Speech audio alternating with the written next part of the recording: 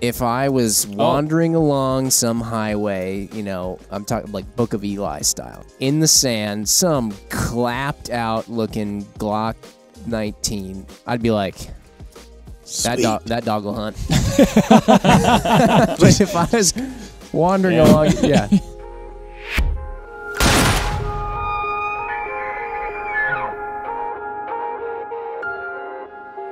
All right, what is up, everybody? Jim to my right, Mr. Ryan Muckenhirn across from us right now. Now, if you're watching on YouTube, you are going to see a few Glocks on the table, and I guess a Glock variant.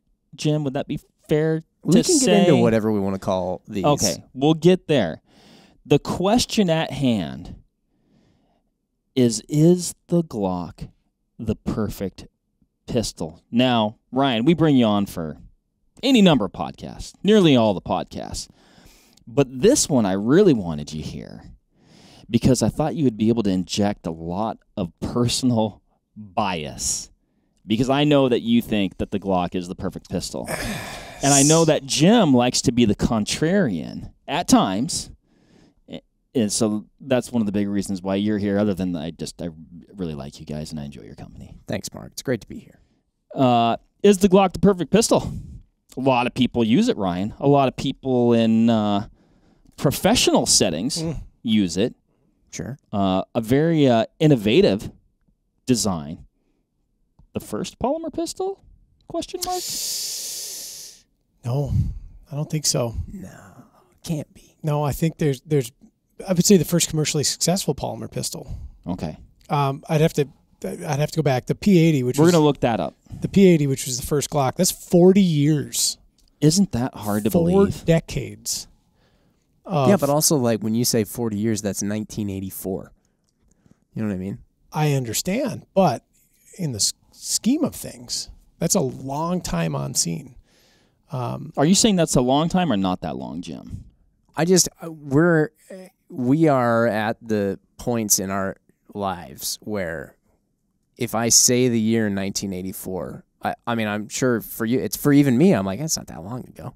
But then you're like, oh, that's 40 years ago. Right. Like, oh, whoa. Right. It's a bit of a disconnect there. I remember when the Glock, at least when I became aware of it, like coming on scene hard.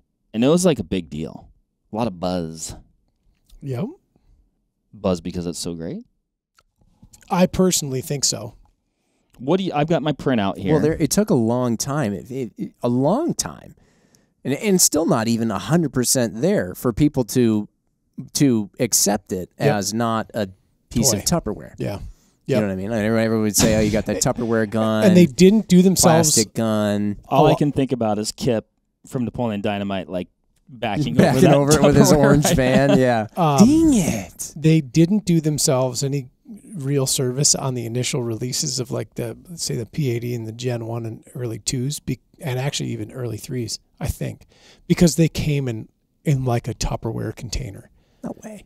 Yes, I have some early Glocks, and they have like it's a very Tupperware. It's like what your mom would put a sandwich and some goldfish crackers in for you. Do you have to kind of like peel off the... Yeah. Oh. And then they went to a snap lid clamshell. I was going to say, mine's a Gen 3, and that's what it... Yeah. It's good. Yeah, I've got some old ones. I mean, it's very Tupperware-esque. But they're remarkably different things than Tupperware. I feel like they did some genius things with their marketing.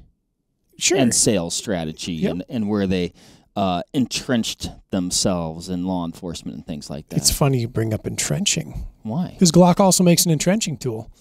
Really? They make some odd stuff. Like they make the thing that everyone knows them for, that they just call a Glock. But Glock, the company, you can occasionally run into where you're like, Glock makes that? Yeah.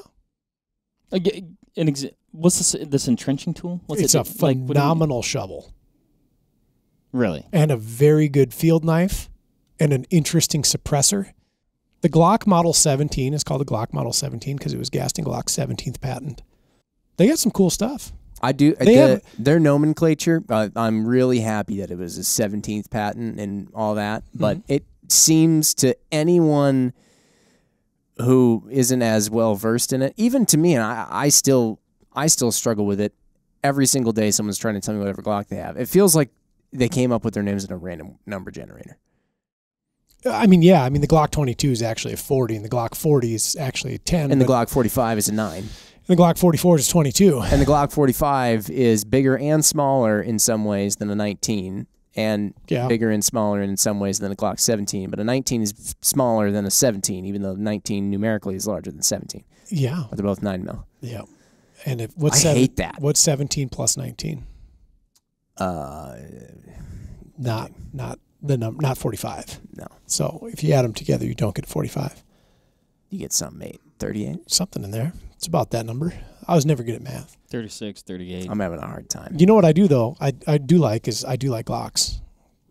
They are just as good a pistol, I think, as you can get, especially for the money. Glocks are nice, but are they the best?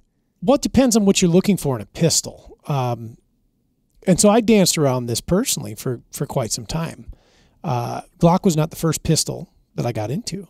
Wasn't the first pistol I carried. Wasn't the first pistol I fancied even. I fancied a very different design. You fancied an HK, didn't you? Well, Jim, the P7 was high on the list. And I was dating a gal whose dad is a firearms genius, and he was a big P7 guy. And I thought, like, oh, I mean, if he likes it, it's got to be good. And he's not wrong. Unobtainium. Right. So then I was kind of hooked up on the Walther P99. And then I got hooked up on some small frame guns, namely a SIG 230, a SIG 232. I had a wheel gun phase. I had a mouse gun phase. Mouse guns, small guns. Oh, okay. I was a little, I'm embarrassed to even say it, that I did that for a period of time. It was a short period of time. And then the little North American arms. I do have an NAA mini Derringer. That's different. Yeah, those are cool.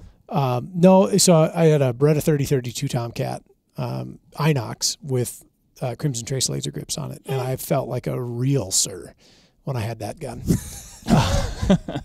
Now I remember that because you go around making people call you sir. Correct. And then I actually played a lot of poker for a while then too. Yeah. Correct. I actually traded that for a Glock. And so what was the catalyst for you? They're like, you know what? Not for me. I want to trade this in for a Glock. A couple of things. So I was at the infancy of my, we'll call it, professional gun career. So I had always loved and was enamored by firearms and could tell you all sorts of very random things about them. But the experience level that I had at that was, one, I was a youth, and then it was only that which I was handed to or exposed to directly. And then everything else was just kind of like theoretical knowledge. And then I started working in the firearm space at a relatively young age. And so then I got to handle and take apart a whole bunch of stuff and compare and contrast the innards and the outards and get like firsthand experience from people who are buying them or using them professionally. Then I started shooting them a lot. And ultimately, I got my Glock Armor certification in 2007, I think. And that was a really cool class to go through and really neat to get to kind of peek behind that curtain and see what they've got going on. And we had other models of pistols there that we were looking at bits and pieces of, and of course the Glock palette. And then I started like shooting them a lot. And then I started shooting competitively with them.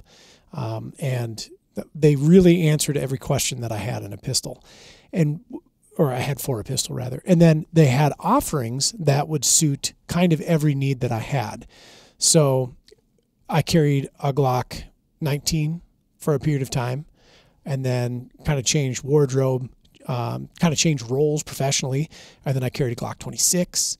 I shot competitively with a model. Just real quick here, maybe describe the difference between a 19 and a 26. Sure. So as Jimmy was alluding to earlier, you will derive nothing out of looking at the numbers as far as... They just seem completely arbitrary. Yeah. Maybe they're not. And no, they mean something. I mean, what they mean is that's the model and then the patent. But they're classified like a 26 is what we would call a subcompact. So I don't have an example of a 26 on the table here, but a 26 is a very small pistol. So it's a very short barrel, very short hilt or grip on the pistol. Deep carry thing. So if you imagine this pistol but with an abbreviated grip and an abbreviated barrel, they're very short, stout little thing, meant for deep carry. You throw a T-shirt over the top of it when you're wearing a pair of shorts. I don't wear shorts, but you could ever. Like I kind of have a personal policy. I don't wear shorts to work. I don't know why. In public, I don't. Okay, yeah. Like you. Oh, you sometimes wear shorts not in public though? Not in public. Like if you were going to the beach, like to bed, right? Yeah, I don't go to the beach. What do you? Okay. Let's say you were going to the pool. It was 90 degrees. It was 90 degrees this last week. Correct. Did you wear shorts last week? No. Never? No. Not you never. Go to bed in pants? Not never. I have a sleeping costume. It's like one of the. Does it have a floppy hat? Yes. I don't know why that's unusual to people. Shorts are really. I'm wearing shorts right now. I can't see your legs. I don't wear shorts. Not in public. Okay, we'll explore this at a different time. We're gonna get to the whatever dark place you don't wear shorts anymore. So here's the deal. I started carrying a Glock 19, which is a kind of a compact pistol, not a full-size pistol. Like I look at a 17 as a Glock's full frame, right? Mm-hmm. So a 19 would have a slightly shorter frame and a slightly shorter barrel. So it's a little bit more compact than this. I don't have huge hands, and my hand fits well on a 19. My hand fits a little bit better on a 17. Mm-hmm. Yeah. So I carried a 19. The 19 is like a full-size compact. Yeah. Well, the industry term is just straight up compact, but it's also not tremendously compact. No, it's not. It's a big compact, right? Yeah. I carried that for a long time, and part of this was the holster style that I was carrying. I was wearing either like 3 o'clock on my hip or on the back, like smaller back, not directly centered, smaller back. And I actually it started to kind of like beat me up. Like the way I was wearing it, I was wearing it every single day. The chair I was sitting in. I remember like seeing like every day you'd have, and I'm just like, how do you sit with that? Yeah, and I mean it wore me down, and I then switched to a 26, and then I switched holster positions. So then I carried appendix as opposed to, behind my iliac crest on the backside of my hip. And then I fell in love with that style of carrying. That's kind of the only way I do it anymore. But I've also carried a 17. For a period there, I used to carry a 17 in the winter because I subscribed to some doctrine that said, okay, well, I've got all these heavy clothes on. It doesn't matter. I could carry my 34. I could carry my 17L if I wanted to. But I carried a 17 for a brief period and then went to a 26. And I carried the 26, which is a subcompact, that stubby little rascal, for a long time. And then at some point in that time of me carrying it, Glock had introduced their slimline pistols. And they kind of had one for a while, the Model 36, which is a slim 45, which was a weird pistol. It was a single stack. It had odd dimensions. It was approximately the size of a 26, but a little bit bigger. Mm-hmm. I didn't get on that train, but they came out with the Model 42 and then the 43 and then the Model 43X and 48. And I resisted those pistols for a long time for no good reason other than it was just like they were just a little too different for me. I ended up getting a 43 and a 43X, and I love them. And so now every day is a 43X. So I have similar capacity to a 19. I think it carries better than my 26. It has a longer barrel, right? Than the 26? Yeah. Yep. I'd have to look at the exact measurement. They're close. I find that actually the 26's barrel length, which is like 3 or 3.2 or something like that inches, is actually too short to be comfortably appendix carried. Because it actually digs in more into your pelvis than would a longer barrel, which almost kind of like stays nice and up and down as you like bend over. I like it like a 3.5 to 4 inch barrel. Jim is very fit, so I don't have that level of what's the word I'm looking for here, Mark? Fitness, correct. So I've got a little extra cushion that kind of kicks my stuff out a little bit. So the pistol wears a little bit, but it does rock forward. So I I know exactly what you're talking about there. I think the reason that I went to the 43X though was actually you get a little bit more in the grip. You get a negligible amount more length or grip length, I guess. It doesn't feel like I'm getting the magazine or the hilt of the pistol digging into my hip or anything like that. And capacity. So I run a Shield 15-round magazine in it. So now I have 19 capacity in a gun that carries like a 26 without having to go to an extended platform magazine, right? Or anything like that. It's the same contour of the pistol. So okay, that was my really long explanation of why I thought Glock offered me a pistol for everything that I did. They do have that. When I shot competitively, I started with a 34 when I shot USPSA. I shouldn't say that. I started with a 17 in USPSA, got into a 34. Then I got into a Model 17L, which is the long slide version of this. It's even longer than a 34. And I shot that in 3-gun and then USPSA limited minor for a while, and love that pistol. I'm enamored with it. And they don't make it anymore, do they? I think only in very, very limited runs, probably every 2 years. Oh. Yeah. What attracted me the most to the system, and this is somewhat of an adoption deal, right? So if you get into a given system, I guess you really like it because you're familiar with it, is my 26, the trigger was exactly the same place relative to like the web of my hand as it was on my 17L. These two are drastically different pistols. Okay. But my index points are identical on them. The slide stop and slide release lever, the takedown levers, all the manipulations, all the controls, identical. So it didn't matter whether I was scooping my 26 up. There was no other things to try to think about when I was presenting that pistol. All the same with my 17L. Everything was identical. And I really appreciated that. And of course they had and have an astounding track record of reliability, and especially in professional capacity. If you do any, looking around at pictures of tier 1 operators, more often than not, they're running a Glock, right? Law enforcement, globally, Glock, huge presence in the law enforcement community. And militaries alike, right? Not just the U.S. They're very simple. Their mechanisms are extremely robust in that simplicity. There are things about them, that people kind of poo-poo. They don't have the same kind of trigger that you would expect on like a 1911. Remarkably different design, though, right? Right. Mm-hmm. They are made out of polymer, and some people are repulsed by that. I've never been dissuaded by that, I suppose. They're chunky in comparison to a lot of pistols.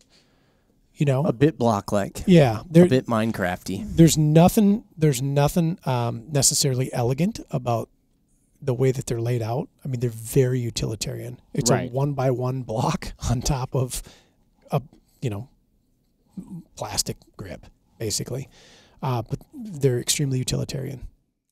You talked about, or you mentioned their innards and their outards, as well as their simplicity. I mean, that is a lot of the beauty of the system, though. It is a simple system, easy to take down.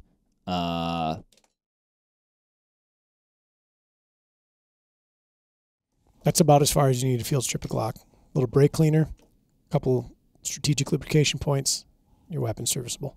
Right. And also, does that simplicity breed reliability? I think so, yeah. Yep. There's all kinds of different torture tests out there of folks shooting any number of different pistols. Glocks are generally at the top of those lists for longevity under duress in all kinds of conditions, frozen, full of sand, mud, etc. And they've done a really stellar job of putting their best foot forward as far as making, absolute perfection. Ooh, that's part of their... Oh, yeah, perhaps.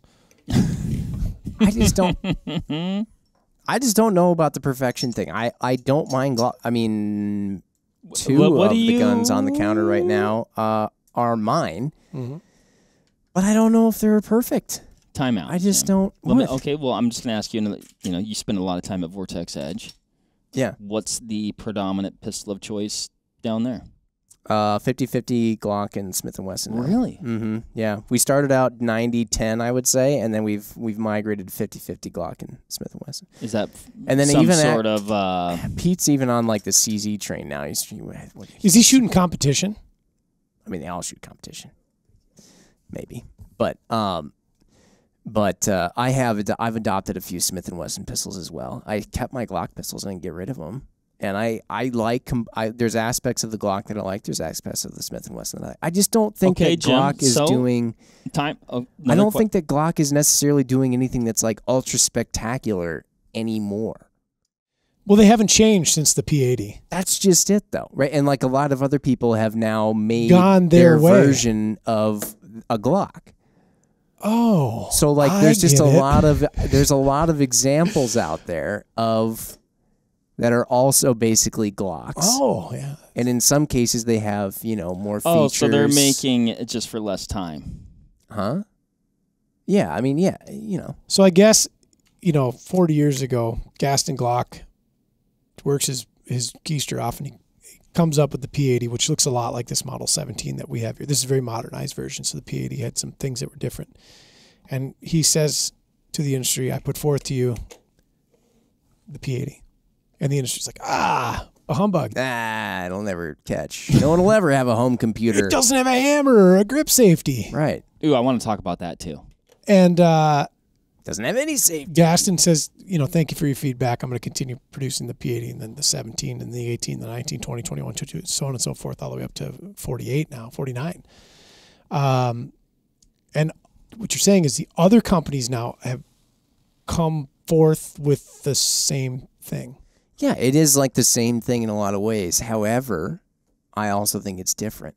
Like they have their own unique takes on it. Oh, sure. Yes, I agree with that. So, like with Smith & Wesson, and from what I've experienced, like even you've mentioned like some of the Walthers and the CZs, they have their own versions of what a Glock is now, polymer framed handgun, striker fired, all that good stuff. I feel like you can get guns that are stock that are very similar to Glock and how they're constructed, but that come with a little bit better triggers. True.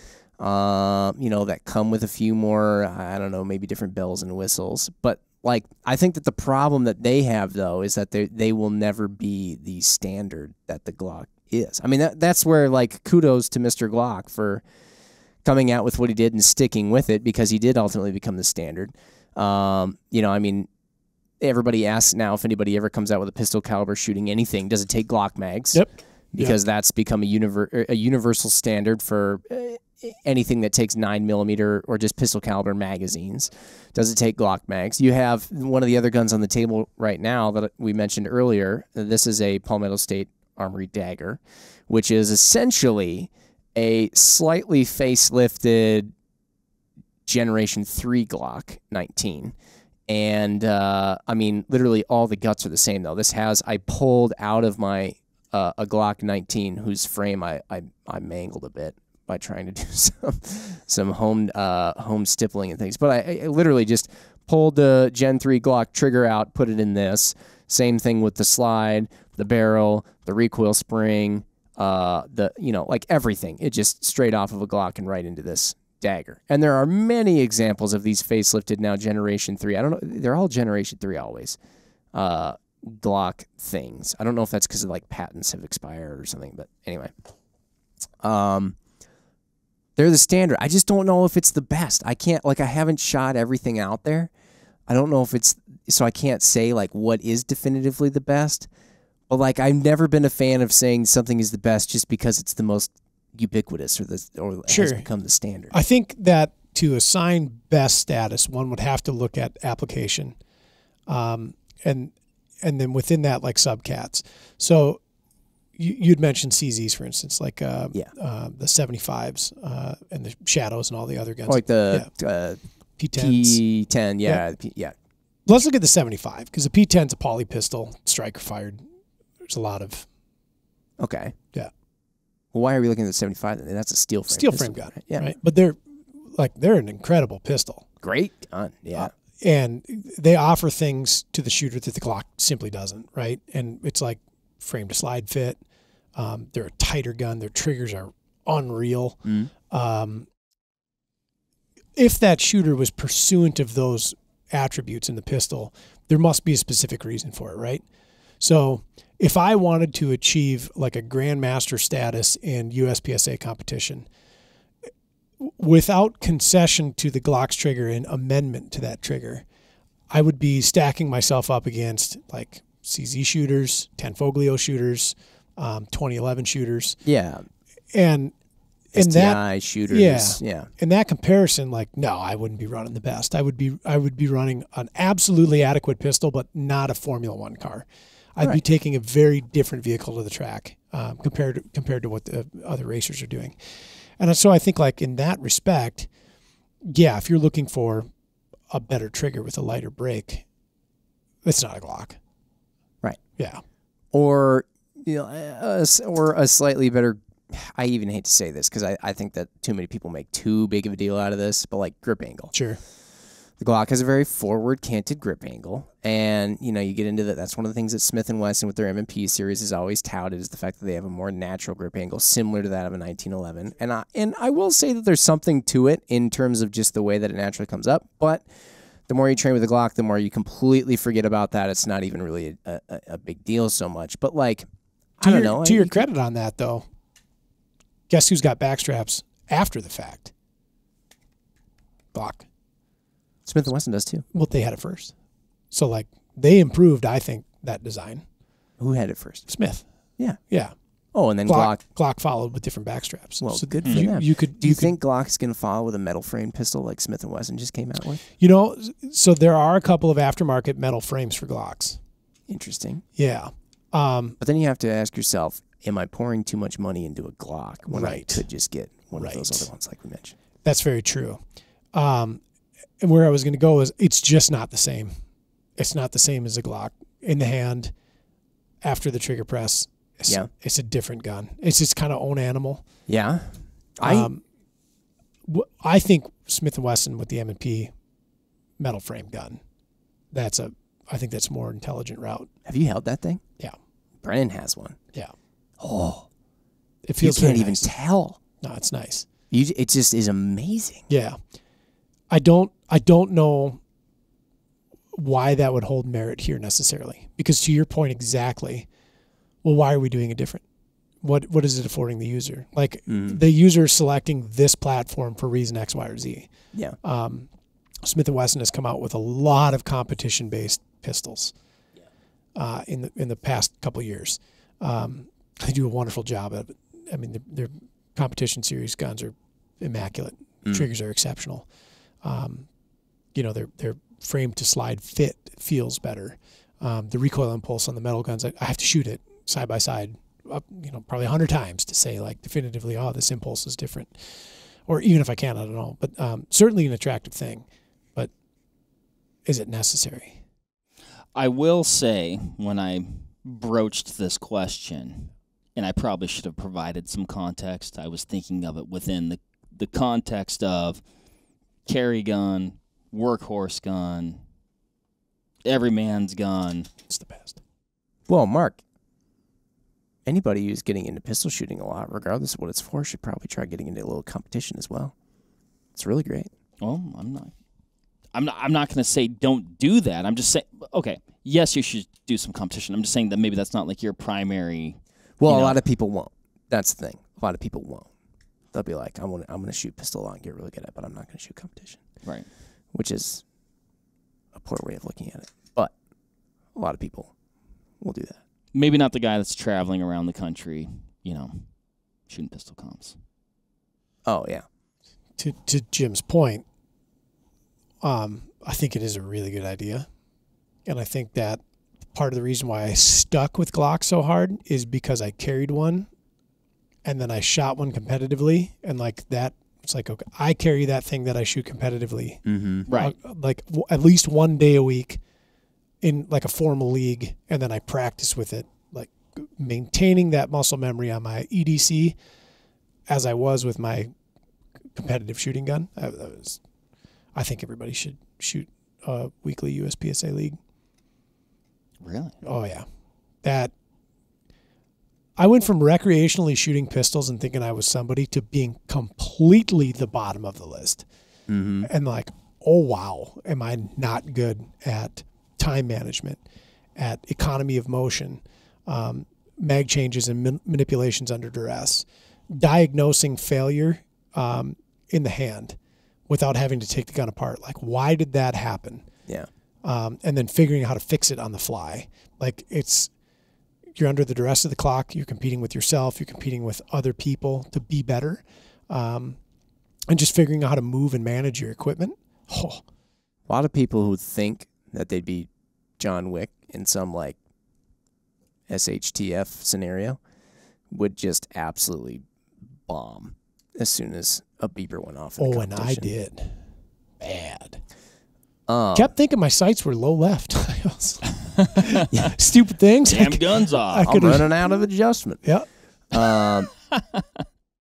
Anyway, so I didn't mean to go on a tangent there, but for an all around gun though. Yeah. The thing I guess that I'm not ready to call it the best, but it is so good at everything. And if anybody ever asks like, hey, I've never gotten a pistol before, what pistol should I get? Like my answer is pretty much almost always Glock. Sure. It's so easy to say, just get a Glock. Because it's like, there's nothing complex about it. There's not, we brought up before, so like, let's just say, okay.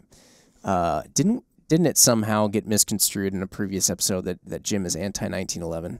Correct, yeah. Right, yeah. I'm not. Because I got a 1911 for my graduation Ryan hates present. ARs. Right, yeah.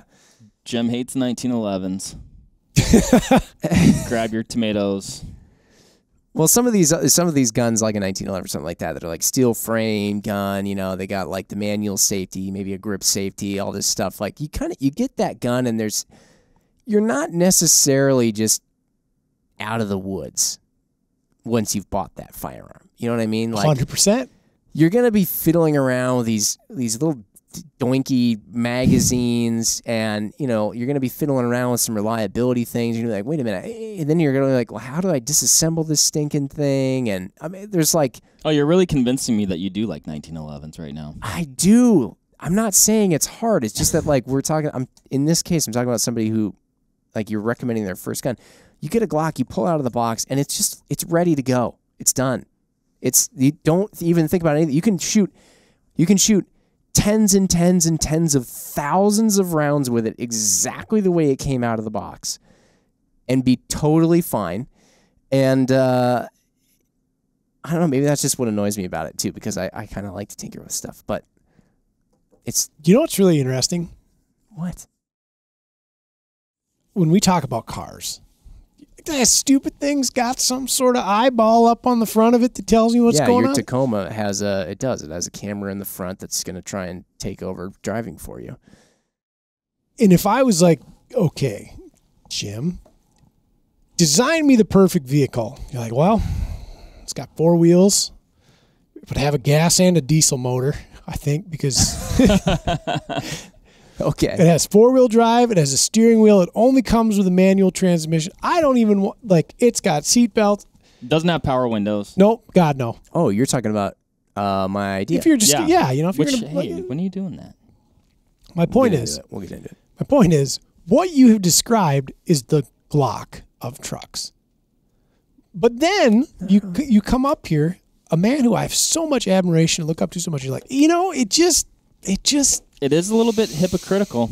Yeah, it's got no camera on the front to tell me.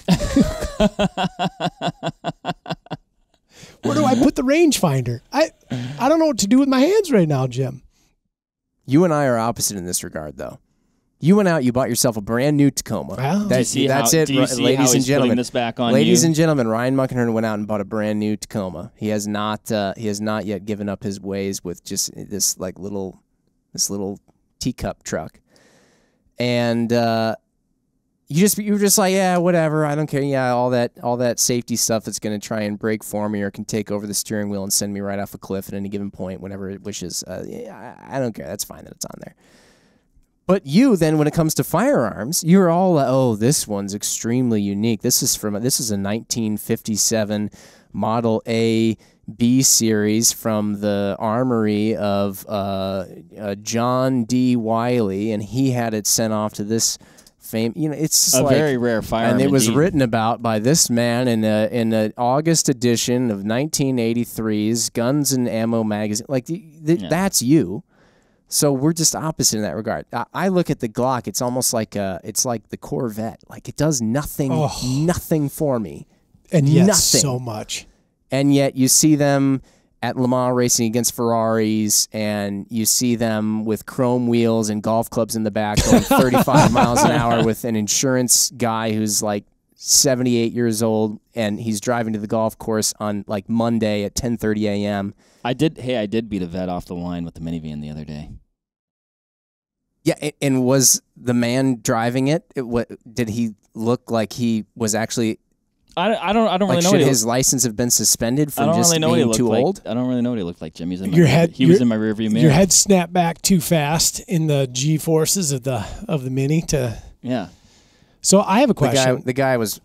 Did you set this up just to make this happen? I thought Jim loved Glocks. I didn't know he didn't like Glocks. I do not love Glocks. They just don't do anything you know for me. He they can't help but be contrary when it comes to firearms. They do nothing for me. This one came out of left field. I thought he would have looked at this and be like, in simplicity is the reality of perfection. Let me ask you this. So I do have a question because I just want to know: Are you trying to? This is like reality television where they, you just manufacture conflict. And the beauty of it is it doesn't bother me because I'm not part of it. Oh yeah, you're fine. Yeah, just kind of fly on the wall. As this style of pistol has become more popular, I guess, across manufacturers with, different nuances, a little bit of different form factor, are the things, and I guess maybe I'm answering my own question just as I talk through this, but it sounds like the things that made Glocks unique are, I guess, more commonplace. So, like, they're less unique now, I guess. Sure. Yeah. Yeah. I see where you're going. And I think what you're talking about is, like, the striker fire design. Yeah. Which is not uniquely Glocks, but I would say commercial, like, popularity. Yeah. Mm-hmm. No manual safety. Correct.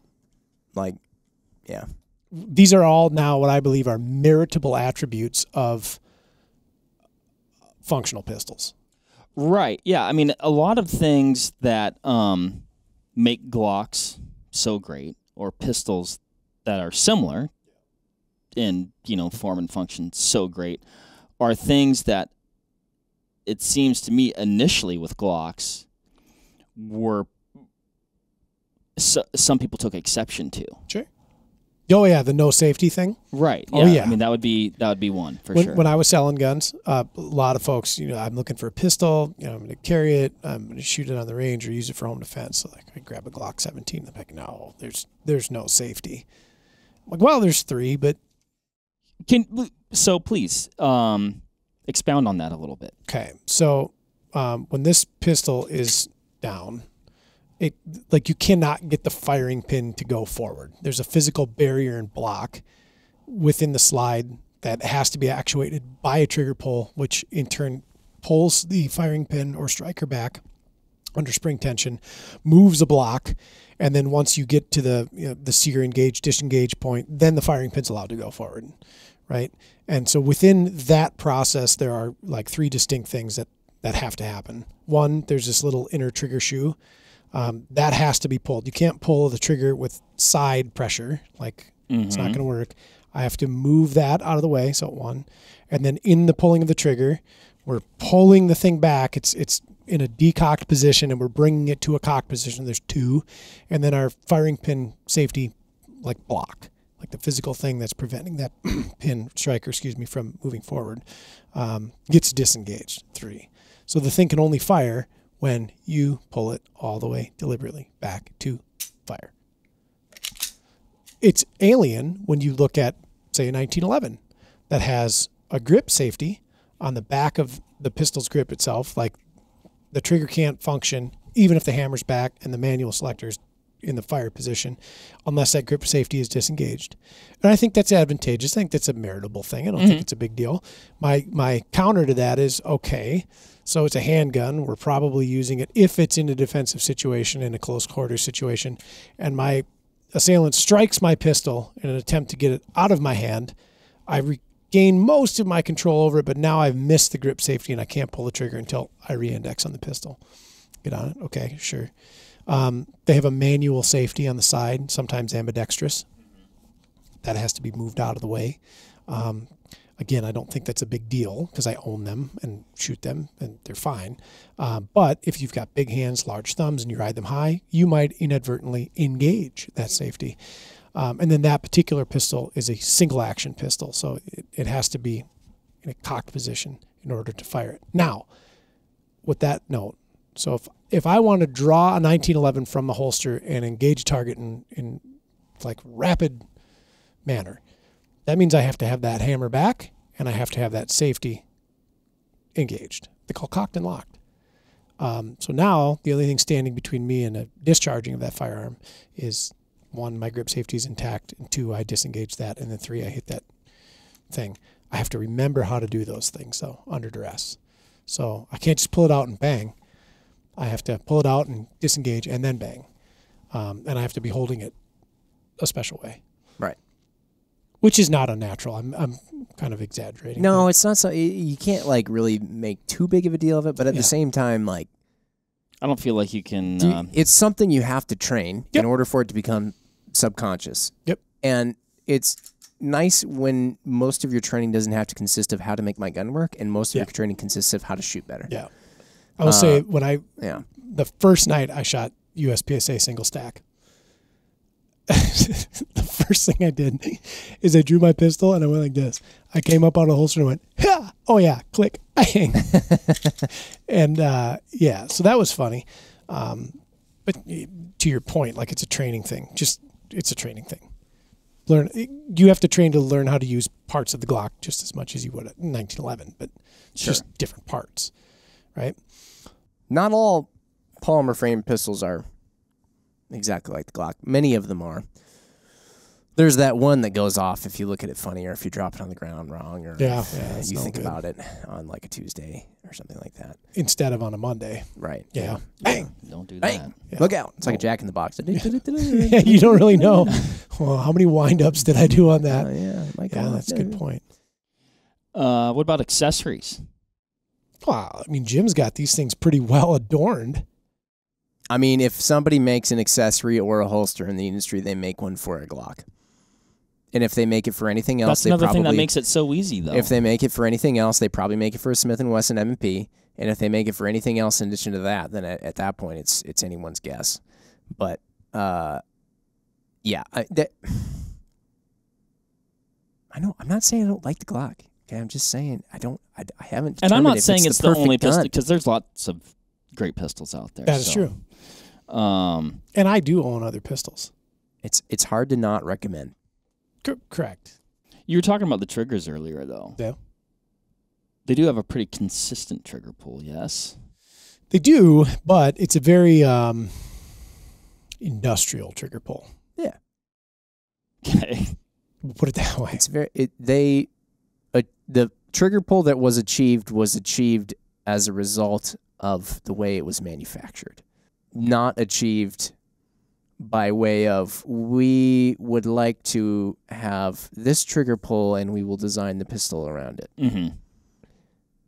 If that makes sense. What about a person, I imagine, can change that, yes? There are a number of aftermarket options out there that will change the way the Glock trigger feels. Mm-hmm. Yeah. This one is an aftermarket, although it's not particularly light. It's just crispier. It's just not so gritty feeling. It feels a little bit more like less mass produced. Oh, that's quite pleasant. Yeah, I don't like that. I don't mind that at all. I think it's quite nice. And then that one's definitely stock. That's very true. Yeah, they're not a race gun trigger, and they were never designed to be, right? So right. They're a military and law enforcement use trigger, and they are an Acme trigger. Industrial. They do the thing that they are supposed to do. There are definitely better options out there if you're a person pursuant of, a lighter. Do we use the word match grade trigger? in this context? I don't know. Competition trigger? I never look at a Glock as that gun, though. So here's where I'm coming As around. what gun? It's never going to be an open gun. You can You can put You can red pour dots. all the money Yeah, into it. and you're just not to the same animal. No, like a really highly polished, hand finished 2011 or one of those CZs like we mentioned, like those Shadows or something like that. Okay, I get it now. I know where Jim's coming from. The Glock is not the perfect pistol, but that depends. Right. Yeah. Okay. I get it. They do a lot of things really, really good. They do. They do. They do many things. You can Cerakote it and make it look super cool and get a lot of likes on Instagram. You can use it in any training class ever, unless you want some super specific, like, open USPSA training class. You can use it for home defense, concealed carry. You can use it for basically anything. And that's great. If you're into that.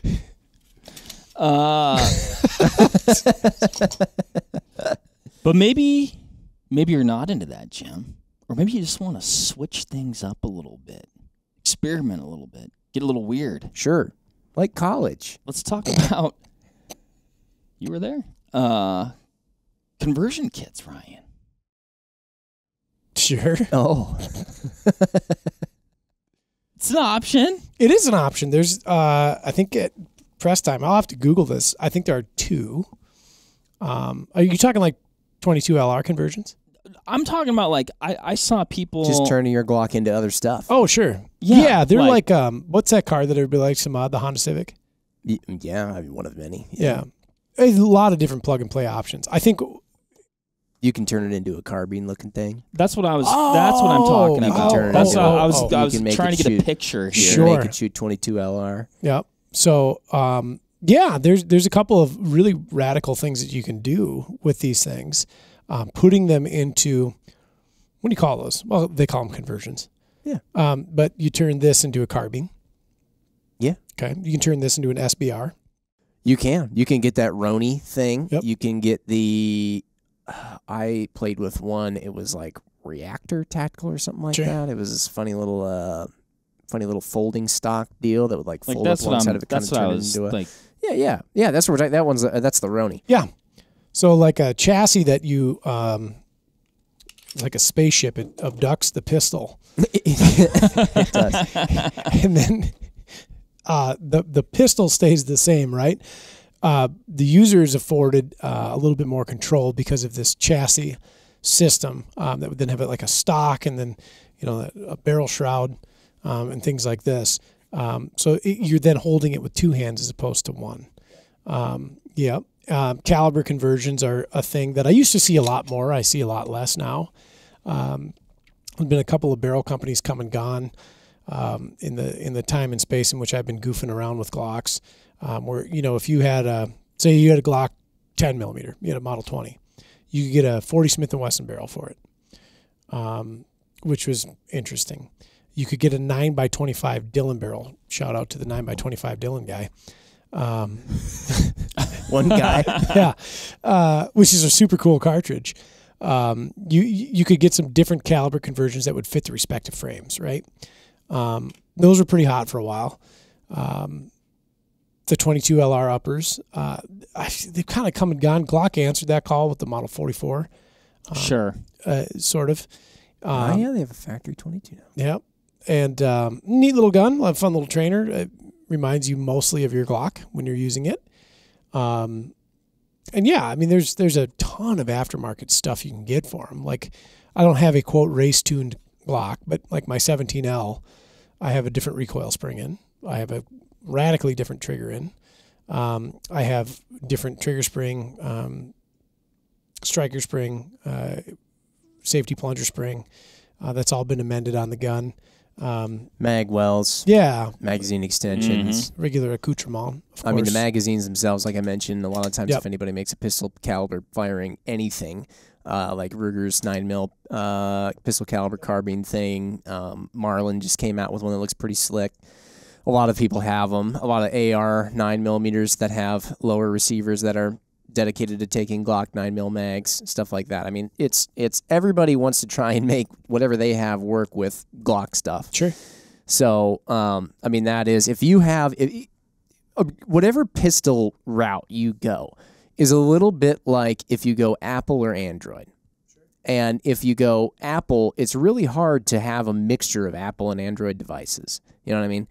Like, if you've got an Android pad thing, whatever they call it, a tablet, and then you have an Apple iPhone. Like, they don't talk to each other. If you have a Smith & Wesson carry gun and then a Glock training competition gun or home defense gun, the magazines don't interchange. Like, none of the parts interchange, and now you have to get like double the amount of magazines you would have gotten. You got to get 2 different holsters probably. Like, there's all kinds of different stuff that you have to get, and so like that's the one thing you do need to consider. So like if you're gonna go Glock. The nice thing is, since so many people try and make everything around Glock, is that like, well, hey, I have a Glock 17. All my magazines would work with this Marlin 9mm carbine thing that just came out that looks super cool. So then, you don't have to buy new magazines for it. It just goes right in. That is really nice. And then something that Ryan said made me think of something else. Corvettes? Can't remember. Oh, no. Gosh, dang it. I try to not think about Corvettes as much as possible on any given day. But why don't you like them? Like, there's an image that comes along with Corvette ownership, and it's it's I don't even want to get into it. Okay. I don't even want to get it because someone's probably listening to Corvette right now. But so they're probably listening in the Corvette right now, and they're probably of a demographic where they may need to listen to us with the volume quite high. Hey, now, I suffer because they're in a convertible. Okay. But also they would need to listen to the volume quite high. It's a hot summer day. Why wouldn't they be in their convertible? Right. Yeah, they probably have golf clubs clacking around in the back. That should speak to the functionality of that uber affordable supercar. No. Do you know when they made the new one? They made the trunk. They said we have to fit golf clubs in the back. Do you realize that? How messed up is that? Hey, we're gonna make this really fast supercar thing, but design it around the fact that it has to carry golf clubs. Heaven forbid they make it work optimally for the person driving it. I'm surprised it didn't come. I'm surprised it did based on the demographic. I'm surprised it doesn't come with a Rolodex in the dash with a bunch of people who need insurance. Anyways, with 3. Okay, so pretty handy if you need to make a phone call. We were talking about the Roni thing, the carbine thing. I think that's actually pretty cool because if you do a Roni conversion, and let's say you go all out. And you do like the SBR thing. You do have to do like an SBR and actually get the something you're going to manufacture an SBR, so you got to get laser engraving or something done on the frame of your Glock, right? Is how it would be done on the frame. Yeah. And then, but anyway, let's say you do that. Maybe. It's pretty cool because I think that's how it works. Yeah, because I'm thinking specifically the Roni itself. Some of the ones that I saw looked like they had more of a brace than Yeah, they do have those, but like you can also just like full on just SBR. Oh, okay, gotcha. My question is, I remove the pistol from the conversion. Yeah. I then have a pistol. Oh. So if I if the brace abducts the pistol. Yeah. What is? That's I actually never thought about that. I don't. Can you just like, I'm a rifle, I'm a pistol, because you can't really do that. Something would have to bear the burden of that tax amendment there. Yeah. I don't know what it is. Because you can't. Mostly because I don't have that. I have a PCC that takes Glock mags. Yeah. What I was getting at. Okay, let's say let's get out of the. Let's say you do a brace one. Stick pistol in. It's abducted by the chassis. And now you have more control over that, and you can use it for whether it's just for fun or whatever reason you see to have that. But then it drops from the chassis, and it's a pistol again. And you can then like stick it in your appendix holster and off you go. Conceal it. That's kind of neat. It's very clever. And that other one that I played it's with, kind of like a twofer. that other one that I played with made your gun look a lot like an MP7. And I liked that about it. I liked that about it a lot. I spoke with a gentleman on the telephone who was attached to a very elite level of operators in the United States Armed Forces, and they were using those. MP7s or what? Nope. Those things. Oh, the things that go, the shoulder things that go The up. shoulder thing that goes up. Okay. And so we were trying to, they had a very specific holster requirement. It was a drop leg, like a thigh rig, that it fit into. And we were trying to optimize which optic was going to go on that for not only that means of use, but also if that device was removed, damaged, or destroyed. Right. As a pistol, what was most functional? It was a riveting conversation. It was very curious. That would be riveting. Yeah. I like that. Yeah.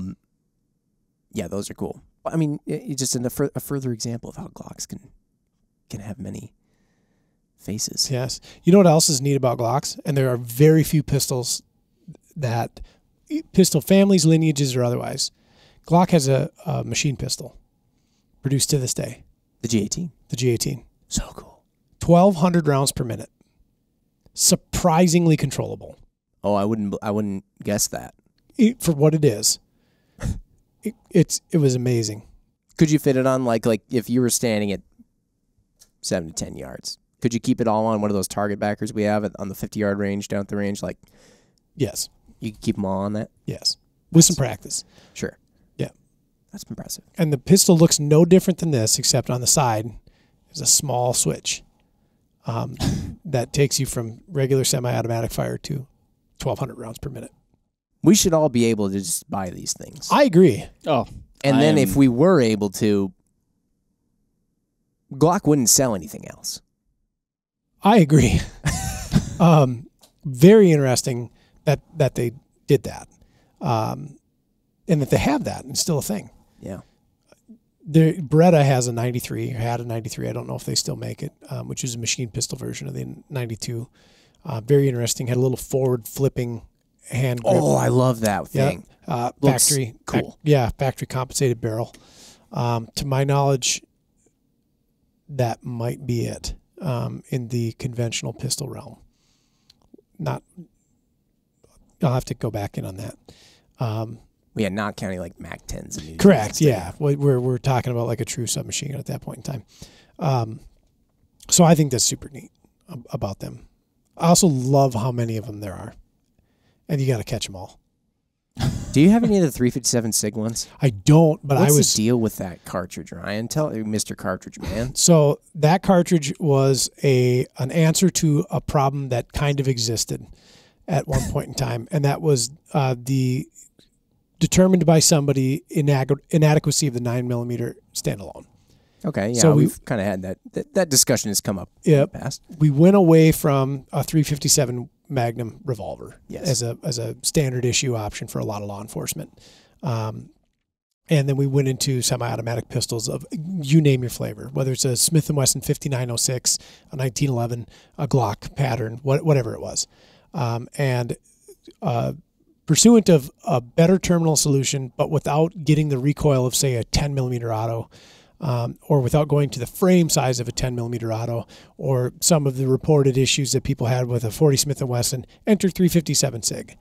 So 40 Smith & Wesson esque case, neck down to 9mm. It's a bottleneck pistol cartridge. Yeah.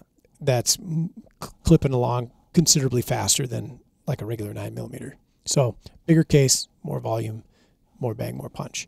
And getting close to what a 357 Magnum could offer in this frame pistol.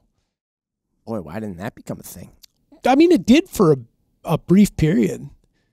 I almost bought one at one point. I was curious. Very hot to trot on 357 SIG. I think what happened, and we've talked about this when we did handgun terminal ballistics, is bullet technology, powder technology, got the 9mm up to par with everything else. And it somewhat became a moot point. So if I was running a Glock 357 SIG, so there's three sizes of that. There's this regular size. Full size. Yep. So that's a 31. Then there's a 32, which is the size of a 19, and then a 33, which is the size of a 26. Because they use 40 Smith & Wesson-esque case for their base case, you lose magazine capacity. So now when I can take a 9mm and I can up its terminal performance window considerably, it makes less sense for me to have slightly more recoil, definitely less rounds in the same size pistol. Yeah. Glock even had their own cartridge, 45 GAP, Glock Auto Pistol, which was a really neat idea, that put all of the terminal ballistics of 45 ACP into this platform, into a 17 sized frame, but at a major capacity loss. And that was like a super fast flash in the pan. That was right around that time. It was like 2007, when I went through that armorer's course, where we were having a heavy conversation about 45 GAP, and then just like that, it was gone. I've talked to a couple of police departments that issued 45 GAP that ultimately went to 9mm or 45 ACP as officer preference. Yeah. And GAP was a short-lived thing. It's kind of like when my buddy Neil bought a mini disc player. I forgot about those. Yeah. Is that different than a laser disc? Yeah. It's like a mini CD. They're like CDs that were like this big. Oh. And like what GameCube used. oh, maybe, I don't know. They were like the size of this. Yeah. Yeah, just little fellers. That's what I used to get for my game. Hey, MC Ryan, you remember that? Is that what GameCube used? Yeah. So 40 right? So that's a really good question. And it's funny to think about that, like that transitionary period. And perhaps why Glock has so many models is because those gaps and cracks had to be filled at one point in time. Mm-hmm. It seems like projectile technology, cartridge technology, propellant technology has brought us to a space and place in which something that has been the standard for a long time was at one time looked at kind of as anemic and then now brought up to certainly adequate standards. 357 SIG still a hell of a round. So is 40 Smith & Wesson, so is 10mm auto, so is 45 ACP, but 9mm is just... Yeah. We figured it out. Yeah. Seemingly. Yeah. Man, I like Glocks, I guess. Yeah, I like them.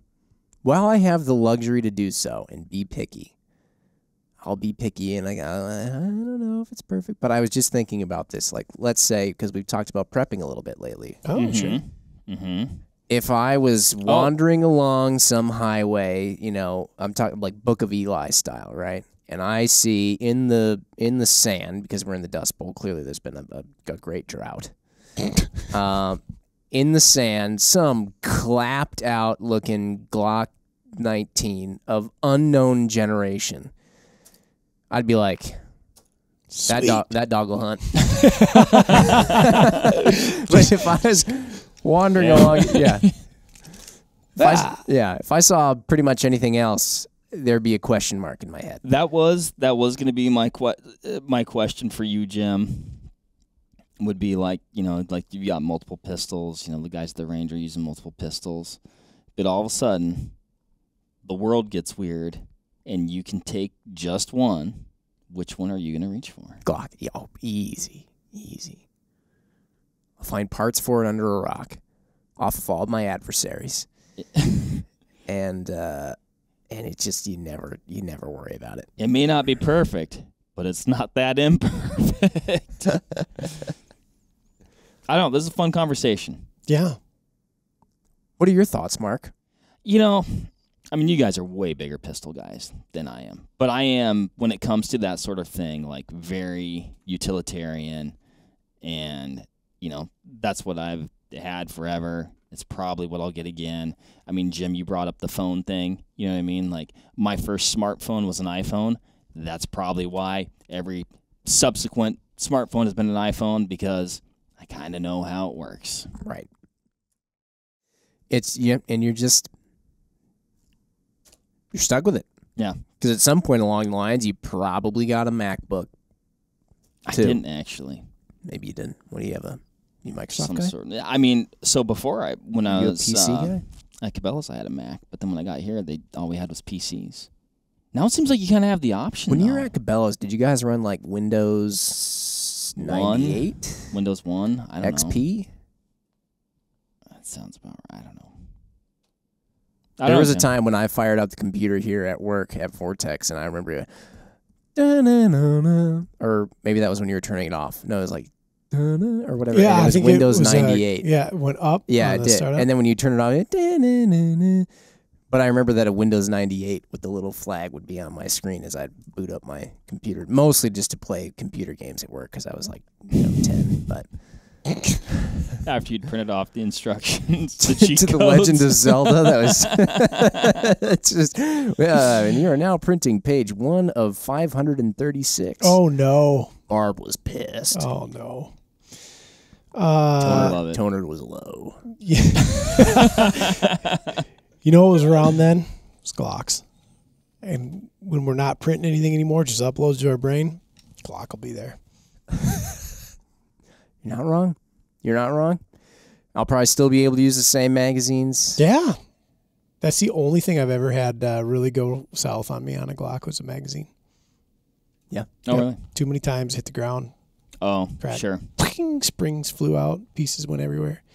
And you're just like, I'll just buy another one for, or I'll buy something off Palmetto and probably get like 15 of them for free with it, or, Yeah. Lift up this rock, find it, grab it. There it is. Take it. It is pretty neat, the amount of scrutiny the pistol received at, on its inception. A lot of skepticism. And now, for what it's like. And now it's just here. Like, well, it's here, and I guess it's like it's so weird because the things that people were like, I don't know about that, or I don't like that, like that's what people celebrate now. Yeah. Yeah, I used to have a customer who's since passed. He still carried a wheel gun on duty when I was around it. We were having a spirited conversation one night outside the shop, and said, what pistol do you carry? So, like, Glock. Jesus, got in his car and drove away. I think he carried a Ruger Security 6. Yeah, that was funny. He smoked unfiltered Camel cigarettes. Ooh, wow. And lit them with matches. Oh, I love it. Yeah, he was a man's man. Nice. Yep. That is fantastic. Else. I got to need to carry anything. Nope. That was something else. But no, they are truly brilliant. In many ways, at this point, Glock does. Some people give Glock some crap, maybe myself included at times. But what can they do to change from here? You know, like we're on Glock Gen 5. Yeah. Oh, what 6. we've gotten since Gen 1 is some stippling, interchangeable back straps. Yep. Optics compatibility, front serrations, ambidextrous slide release, front serrations. I'm listing all things that are very. People appreciate them as updates, but they're benign. Yeah. Like the thing hasn't been reinvented at all, functionally speaking. No. So, like, sometimes people are like, oh, Glock hasn't come out with anything new in forever. And it's like, well, would people be kind of annoyed if they did come out with something new? Because then they'd be like, well, no, I got to get new magazines. Like, what? You make a good point. Like, so I'm deeply vested in Glock. You probably got like a buttload of parts for them. Yeah.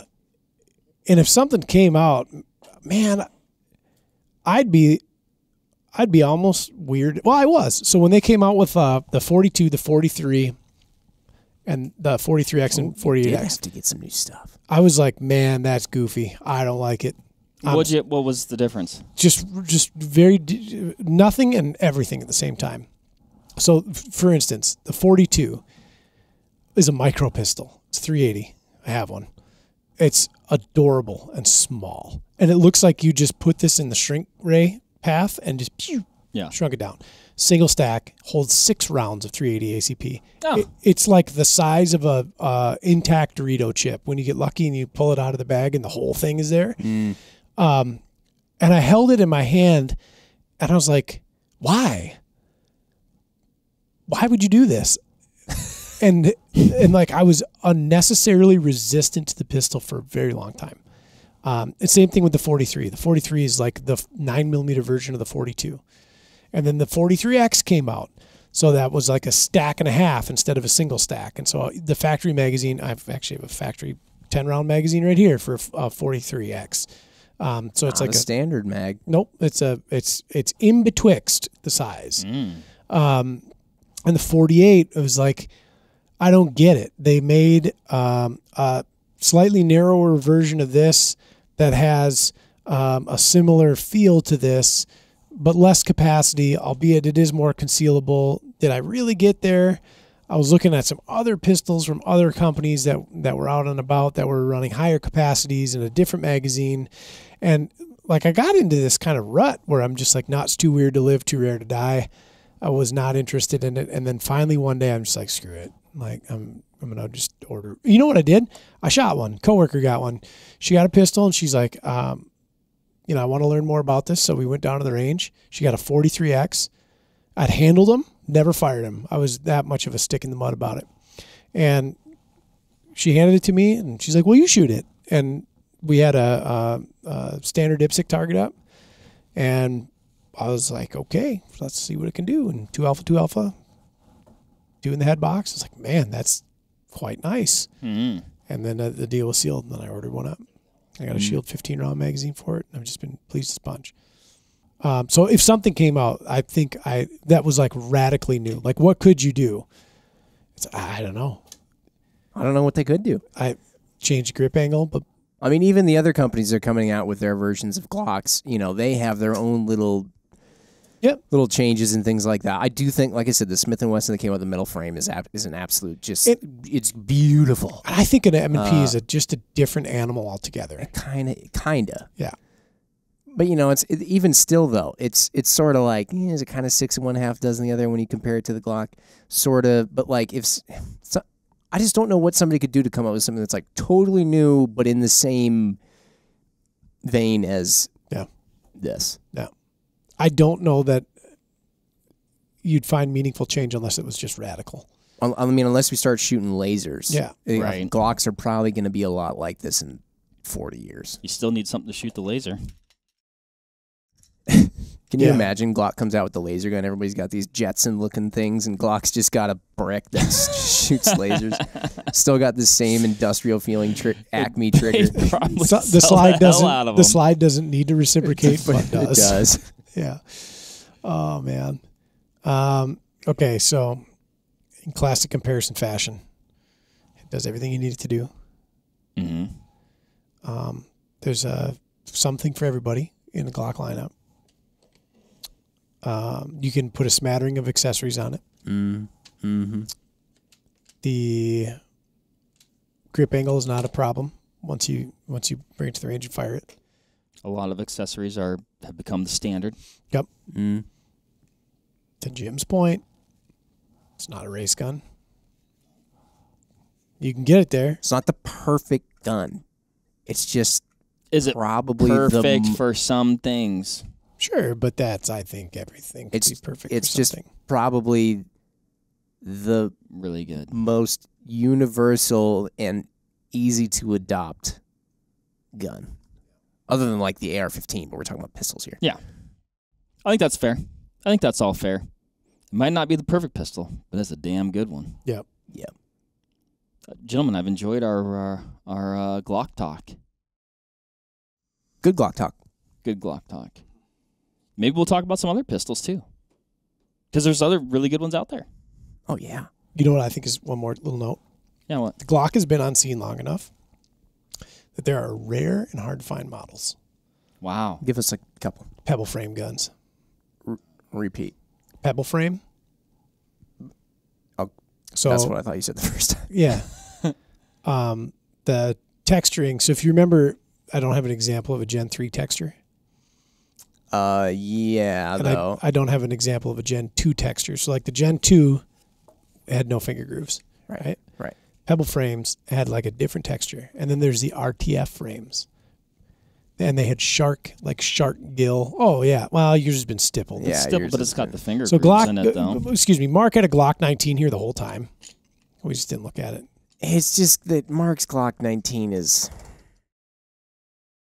It's nice for when I got it. It's that one I described that I found in the Book of Eli.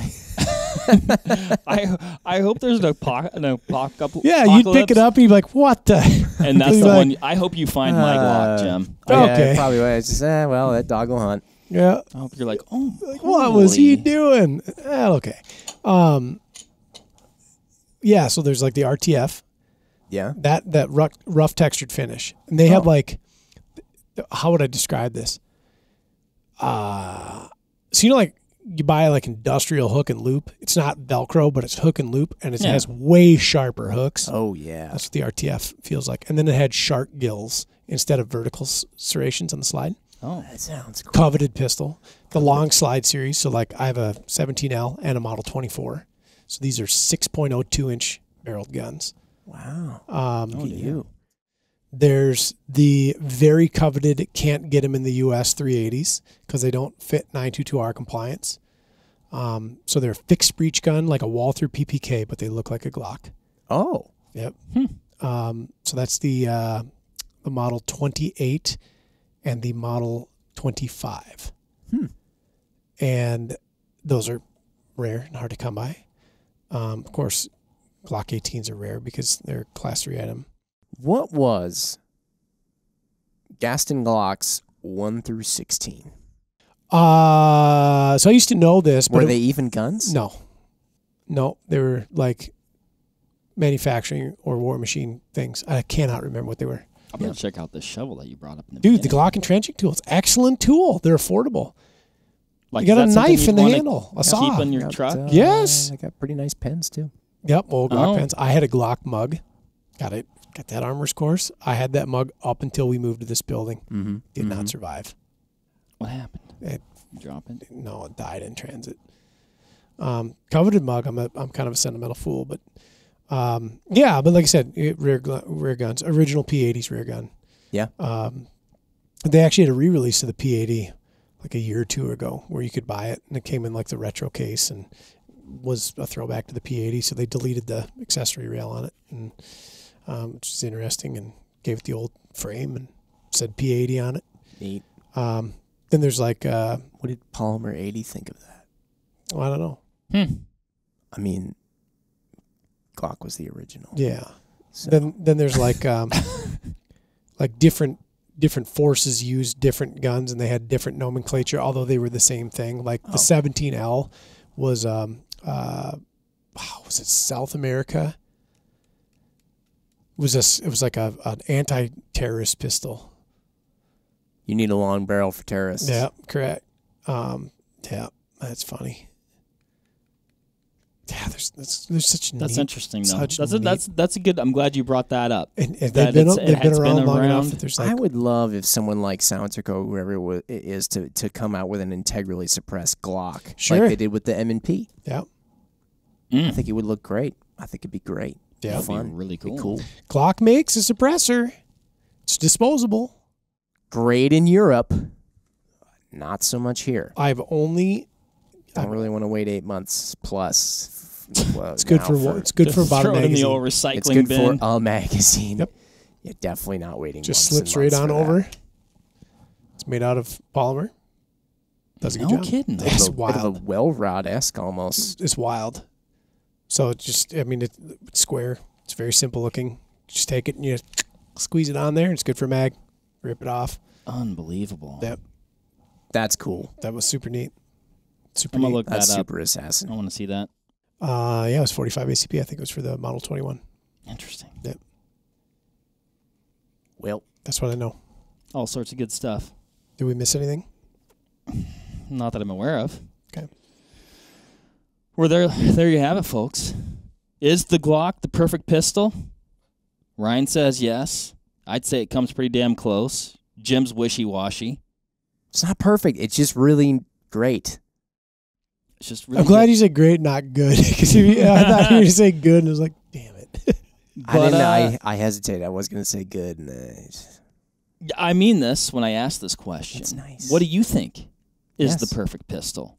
Is there a pistol that you think we should have talked about in this pistol's place? Is there another pistol that you want us to talk about? There are lots of great pistols out there. Our search for the perfect pistol. I don't know. Maybe there isn't one. maybe there isn't one. Maybe it's just that unicorn you'll never catch. I don't know. Let us know. What do you think is the perfect pistol? Until next time, happy hunting, shooting. Shoot straight. And we hope you find the perfect pistol. Bye. Bye. Bye. There you have it, folks. Thank you very much for listening. As usual, give this video a like if you liked it, comment something below, and give us a subscribe to the Vortex Nation podcast channel. It would mean a lot to us. Also, why don't you give us a follow over on Instagram while you're at it, at Vortex Nation Podcast. We'd love to hear from you over there, and we'll keep you updated with all kinds of cool photos and videos from our adventures that we do here. Otherwise, we will see you on the next one. Thank you again. Happy hunting and shooting, everybody. Have a good one.